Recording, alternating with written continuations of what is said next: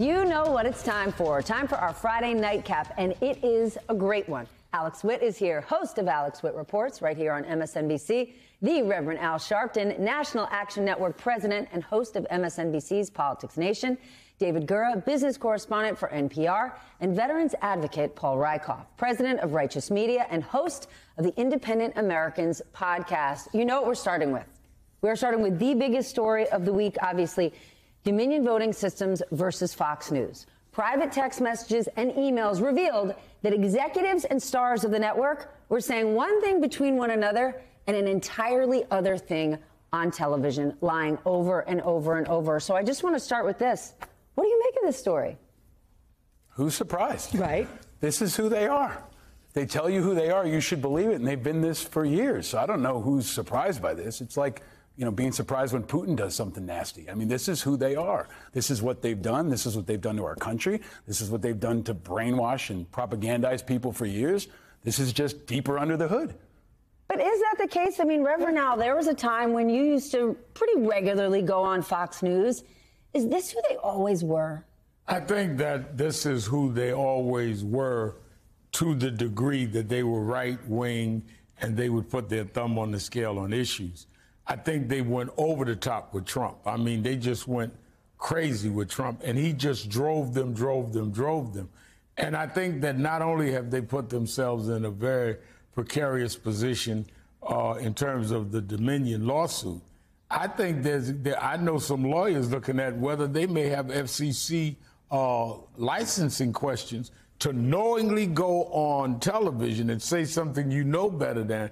Somebody could challenge that in terms of their FCC licensing. I'm talking about Murdoch, because you're not now saying something that you believe that ends up wrong. You're saying, I don't believe this crap, but I'm going to say it tonight, prime time. But that's the thing, right? There's one thing to say that a media outlet is right-leaning or left-leaning, but there's a difference between leaning and lying. Right. And you saw in those text messages between Laura Ingraham and Tucker Carlson, this isn't what our audience came here for, directly related to accurately calling the Arizona election. So isn't there a rub there that straight up lying?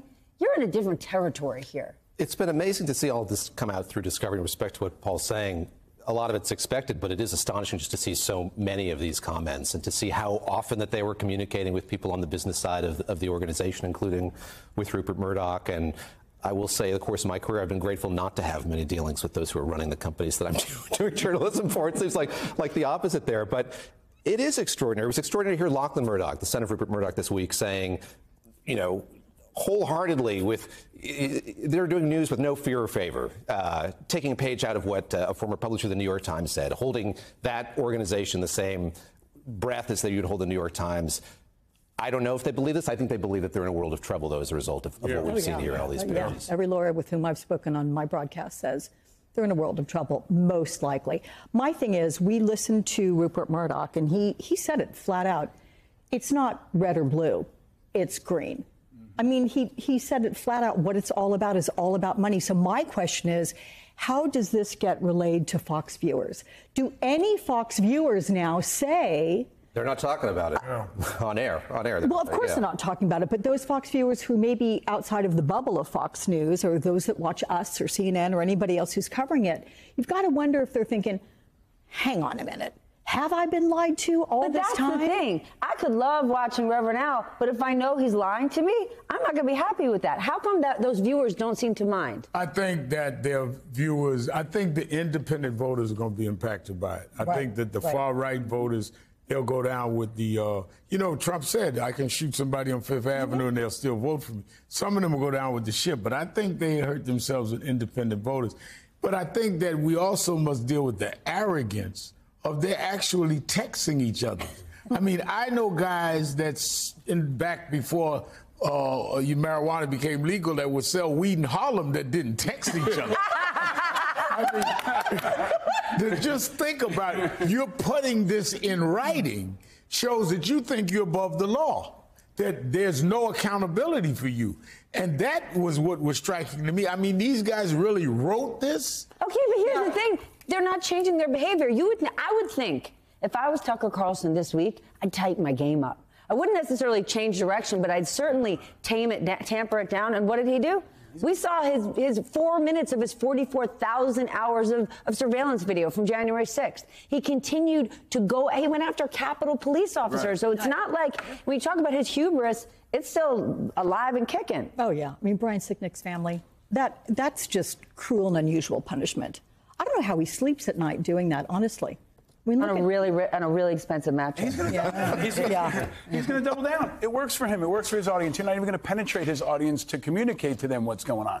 Maybe the only group celebrating here is Newsmax, because maybe they want to take a part of that audience away. But this is going to be who he is. He's going to triple down on it, double down. And it's the culture that's permeated all of the right wing since Trump took office. There is no accountability. They can do it out in the open, and they can endanger our national security and cross every moral line without any repercussions. So the real question is, will there be repercussions? Who will hold them accountable? If there's not, why would they stop? All the things that you just laid out, Trump's a free man. Yep. His daughter and son-in-law who worked in the White House are richer than ever. And in terms of this all being about green, last I checked, Fox didn't lose any viewers this week. Yeah, right.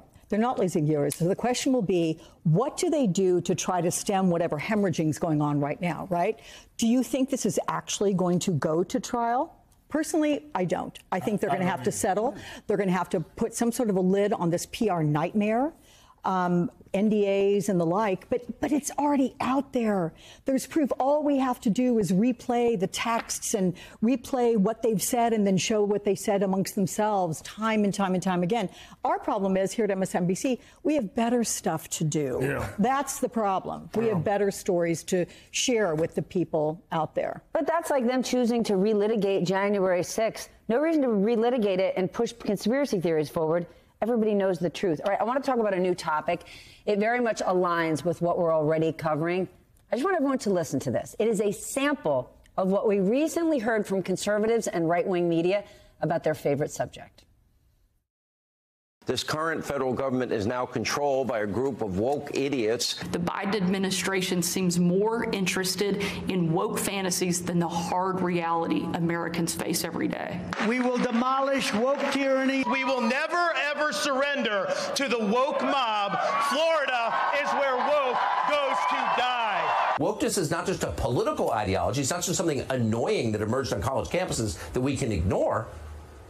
It's a state religion. Wokeness is a virus more dangerous than any pandemic, hands down. Remember, wokeism isn't just an attack on reason, it's an attack on fun.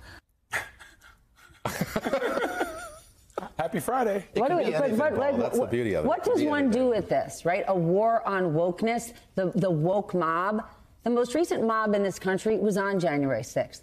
People storming our Capitol, threatening to violently attack members of Congress. But this is what we watch every night, and this has Americans fired up. It's a remarkable catch-all phrase that I don't think anybody would define in the same way, and I think that's why they're exploiting it so effectively. And I think if you were to ask any of those people we just saw what it means, you'd get a different answer from Well, here's the thing. They use it as a pejorative, right? If you've got Ron DeSantis calling you woke, that is bad news bears. You don't want that. He's coming after you, although if he did that to me, I'd go, thank you. But having said that, I think the word woke, as evidenced by a poll that we saw this week, what it really means, it's a modern sort of way to describe people who are educated on, they're aware of social media, they're aware of social issues, they've kind of studied it. And I think that's what being woke truly is. I mean, you're aware of the interaction and what different groups in our society have had to go through.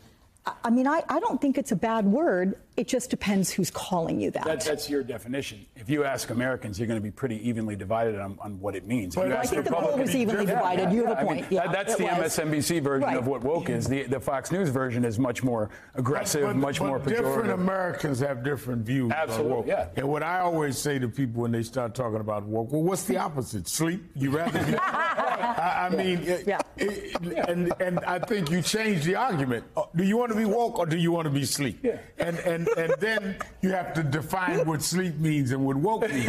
And you can't let them define it. Whoever defines you confines you, Jesse Jackson used to say. Okay, but what it is the new wedge issue. It's the wedge issue of 2023. It's effective for them. It's effective for the left. And independents are often in the middle here. But if you look at the polling, it's split right along partisan lines. But it's effective, right along bipartisan. just like it was effective for Republicans to talk about defund the police. Yes. Because they redefined what it meant, and then they leaned into it. So is it the new defund the police? Ever. It is. I mean, honestly. And defund the police worked with a lot of elections around the country because we did not come out and define what that meant. It worked for Republicans. Or to say that is not our slogan.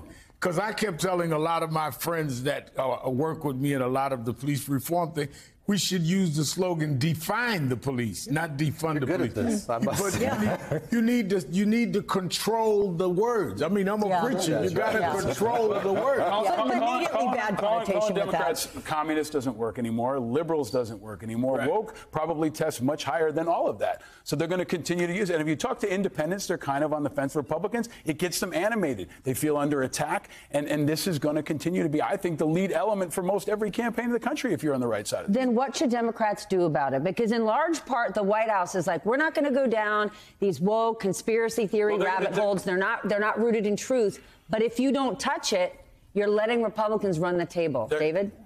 No, I think that's true. That's to what you're saying. That's the tension there. How much do you leave it in this vacuum versus try to embrace it as something that you want to get behind, to define it in the way that you're describing, which is to not have it as a pejorative term, but one that means this and that and things that we can get behind. And I don't know. I'm with you. I think that there's a long wait here to find out what Democrats are going to do. Yeah. There's woke and there's asleep. And Reverend Al is saying, Democrats, you better redefine this and wake up. I think that's what he just told you.